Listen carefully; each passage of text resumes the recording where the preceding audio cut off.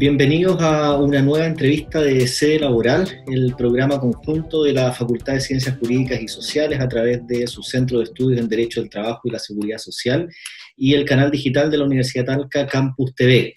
En esta oportunidad nos acompaña Valenzuela. Él es abogado, licenciado en Ciencias Jurídicas de la Universidad de Talca, también es magíster en Derecho Constitucional y Derechos Humanos, y actualmente es profesor y asesor legislativo. Williams, gracias por acompañarnos en esta entrevista. Muchas gracias a ti, Rodrigo, a la facultad y al Centro de Estudios en Derecho Laboral por esta invitación y permitir compartir algunas ideas, algunas reflexiones en este periodo bastante distinto en que estamos. Efectivamente, estamos en un periodo complejo que parte, ¿verdad?, a propósito de una crisis sanitaria, pero que esa crisis ha ido teniendo efectos en otras dimensiones de la vida. Una de esas dimensiones es el trabajo, y en particular hoy día queremos conversar sobre un tema que ya tratamos en una entrevista anterior con Alejandro Cárcamo, pero que ha seguido dando que hablar a propósito de algunas medidas que han ido surgiendo. Tiene que ver con el trabajo de los funcionarios públicos, de los trabajadores del Estado. Me gustaría partir comentando esta medida del gobierno de volver a trabajar de manera presencial en lo que se ha denominado un retorno gradual a esta nueva normalidad. Recordemos que muy tempranamente en marzo, a través de un instructivo presidencial y luego un dictamen de la Contraloría General de la República, se permitió a los jefes de servicio, ¿verdad?, que se habilitara el teletrabajo y otras medidas de excepción en la forma en que se prestan los servicios por los funcionarios públicos, pero en abril Hacienda con Interior emiten un oficio en el sentido de volver ya a las labores presenciales por las necesidades particularmente de los servicios públicos. ¿Qué te parece a ti esa medida? ¿Cómo valoras, verdad, esta nueva fórmula que está todavía en desarrollo? Es un retorno durante abril-mayo, se señaló.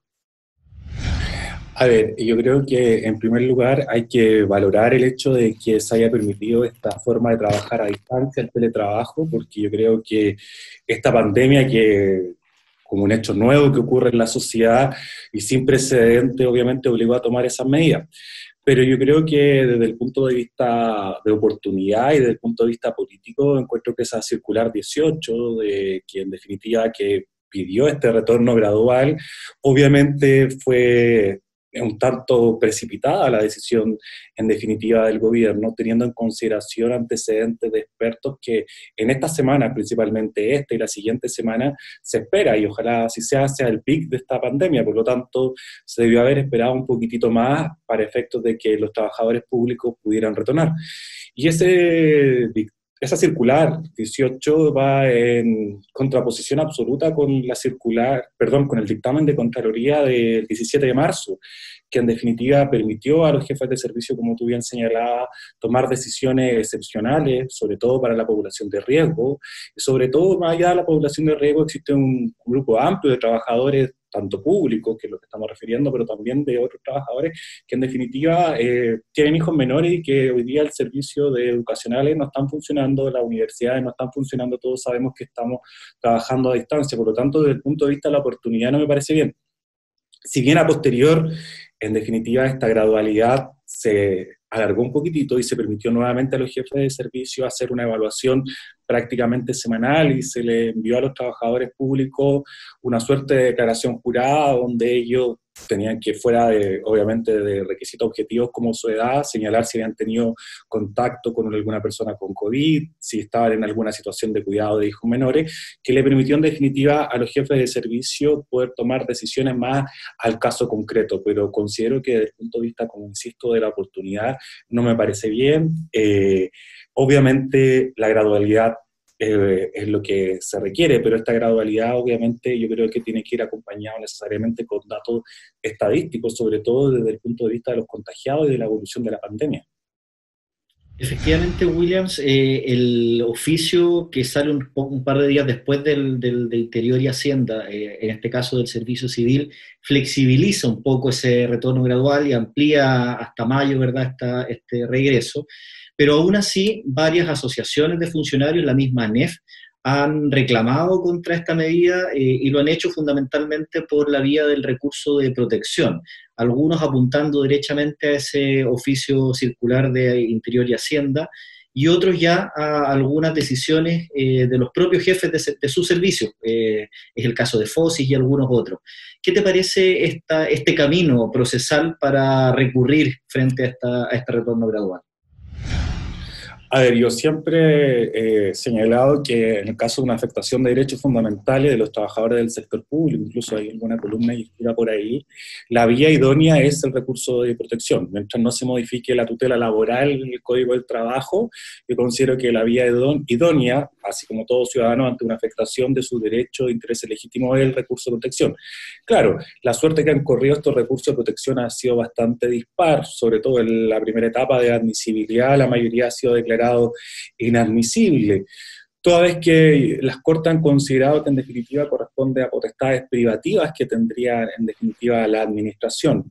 No obstante ello, por muchas potestades que sean privativas de la administración, si en un caso claramente, sobre todo yendo así como a situaciones más concretas contra un jefe de servicio en particular, se está poniendo en riesgo la integridad, la salud, incluso la vida de algún funcionario, yo creo que es la vía idónea, y esas acciones en definitiva cada Corte las va a tener que ponderar en su mérito. Yo pienso que más allá de recurrir en general, porque contra la decisión, no, la decisión en sí, como te decía, solamente desde un punto de vista de oportunidad, pero desde el punto de vista estrictamente jurídico, no es arbitraria, no es ilegal, es una potestad del servicio, de los jefes de servicio, en este caso, de los ministerios respectivos que emitieron esa circular. Pero en los casos concretos yo creo que ahí podría ser la actuación de las Cortes distinta. O sea, una persona que a lo mejor no está en el grupo etario de riesgo, pero sí tiene alguna enfermedad de base o alguna preexistencia, obviamente que tiene un riesgo mayor que cualquier otra persona que tenga la misma edad y obviamente no tenga ninguna enfermedad de base. Yo creo que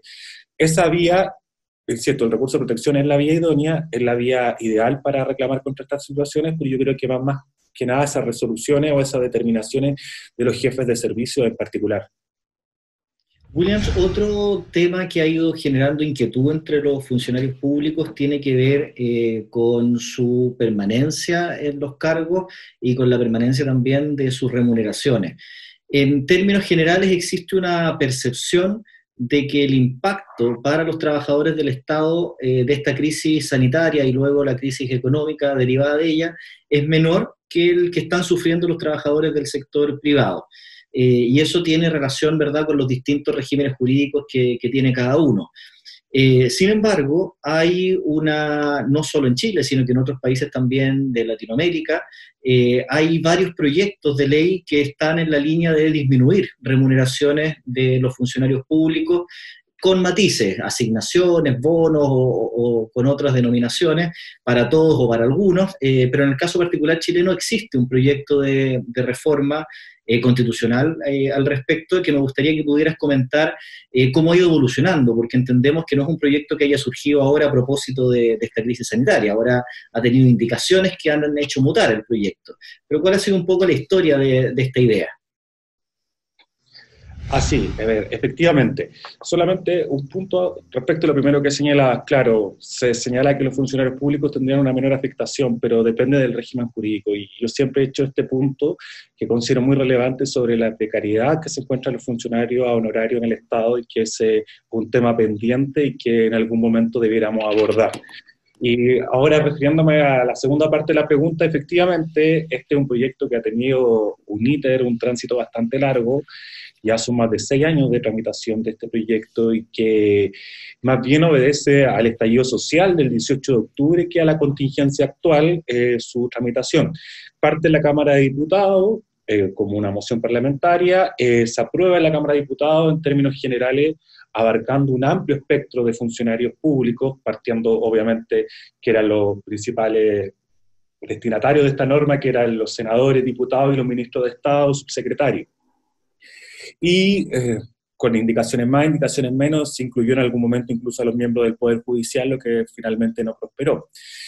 Pasa este proyecto con una rebaja de esta dieta del 50% de los senadores, diputados, ministros, subsecretarios, pero, y aquí venía el impacto de los trabajadores públicos, que en algún momento se temió, porque se señalaba que la dieta del ministro era la más alta del servicio.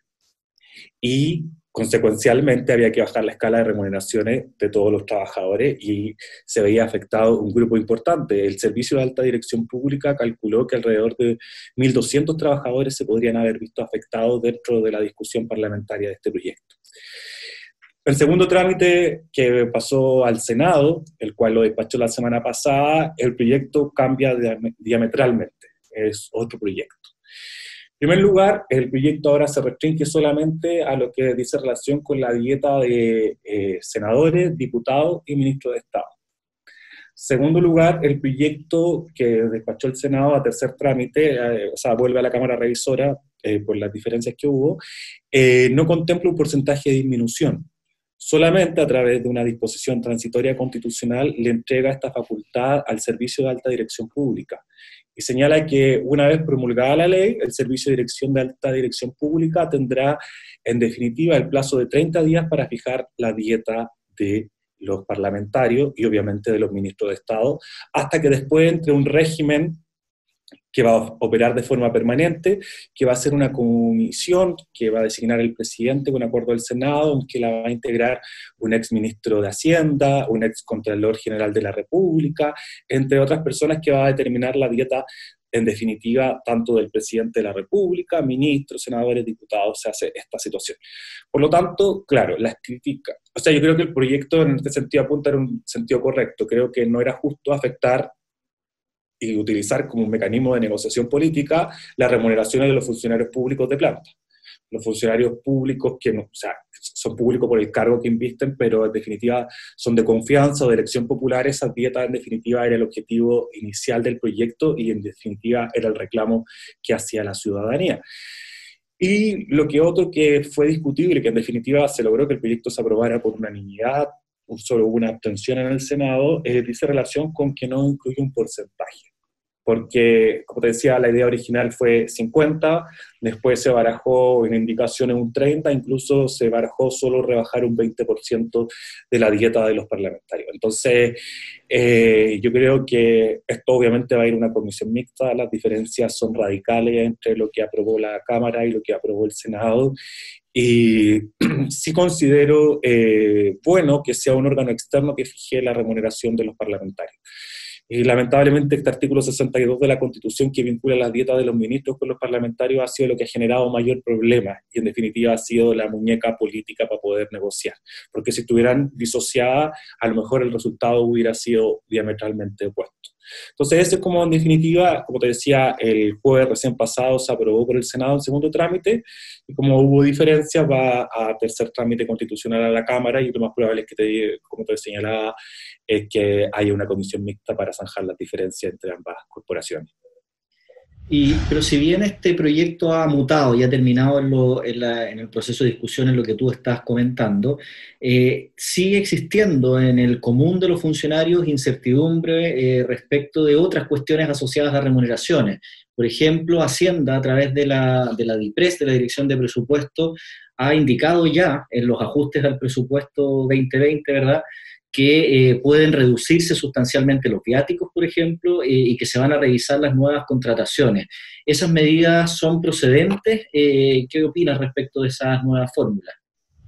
A ver, yo pienso que esas medidas, en definitiva, están haciendo frente a la contingencia. Los distintos servicios públicos están, en definitiva, hoy día faltos de caja. Traíamos un déficit fiscal no significativo, pero que ahora estamos viendo que se está haciendo bastante fuerte, sobre todo por todos estos proyectos sociales que en definitiva el gobierno ha venido. Ya se aprobó el bono COVID, hoy día se está discutiendo el ingreso familiar de emergencia y así una serie de otros proyectos. A ver, el instructivo principalmente prohíbe toda nueva contratación salvo autorización expresa de la DIPES y en definitiva impide hacer uso de viático o solamente en casos estrictamente necesarios. Yo pienso que esas medidas como accesorias, mientras no se toque en definitiva los derechos que son adquirido y los derechos básicos que tienen los trabajadores públicos, y así ojalá fuera con ningún trabajador, yo pienso que van en la medida correcta, porque en definitiva el déficit fiscal es bastante va a ser bastante alto y habla en definitiva de un uso racional y un uso adecuado de los recursos públicos que cada día van a ser más escasos. Pero yo pienso que nunca debieran apuntar a rebajar en definitiva planta, a lo mejor los proyectos de inversión, de aumentar planta, de contratar nuevos funcionarios o de crecer en otros servicios, eso obviamente se puede suspender o posponer dependiendo de cómo vaya avanzando el segundo semestre en nuestro país, pero por eso digo que enhorabuena que se eliminó y se sacó a los funcionarios de los distintos ministerios y servicios con esa rebaja que venía en el proyecto en su momento. Entonces yo pienso que es el derecho básico de los trabajadores a su remuneración por los servicios prestados no se debiera tocar, pero otras cosas accesorias sí en definitiva se podrían ir tocando racional y racionalizadamente. William, tú hace un rato comentabas también la precariedad que tienen los trabajadores honorarios del Estado, que es una realidad masiva. Hay muchos trabajadores honorarios en el Estado que excede claramente los supuestos que están previstos para ese tipo de contrataciones en los estatutos administrativos. Hay también un dictamen de la Contraloría General de la República que ordenó, ¿verdad?, pagar los honorarios incluso cuando no se hubieran prestado los servicios en marzo, asociado al caso fortuito del coronavirus. No ha habido un nuevo criterio de la Contraloría para abril o para lo que venga en el tiempo, ¿verdad?, y puede seguir manteniéndose esta situación en lo que va de la pandemia. ¿Cómo ves tú ese dictamen, ese criterio asociado a los contratos honorarios y si debe mantenerse el mismo mientras no cambien las circunstancias? A ver, yo pienso que el criterio es el adecuado y yo considero que ese criterio se debiera mantener en el tiempo, sobre todo con funcionarios que no por motivos propios o por una causa legítima se hayan visto impedidos de prestar los servicios para los cuales estaban contratados. Porque recordemos que esto en definitiva lo ha venido solucionando los tribunales superiores de justicia mediante principalmente demanda por distintos motivos o tutelas laborales, por efectos de que no se reconoce la relación laboral de subordinación y dependencia que tienen estos funcionarios con el Estado. Si en definitiva prestan servicios igual que las otras categorías jurídicas, pero se precariza a través de este contrato o prestación de servicios vía honorario.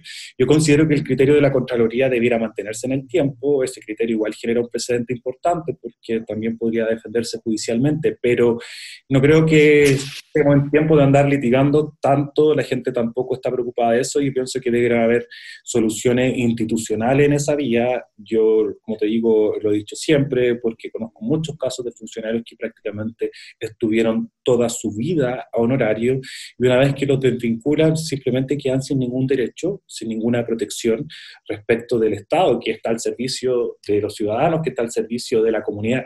Por eso te digo, el criterio debiera mantenerse, pero debiera también haber una instrucción desde el punto de vista de la autoridad central para efectos de poder hacer frente a esta situación. Si en definitiva todos sabemos que el aumento del desempleo se viene y así se está demostrando y no queremos que más personas se queden sin trabajo y sobre todo por causas que no les son imputables a ellos.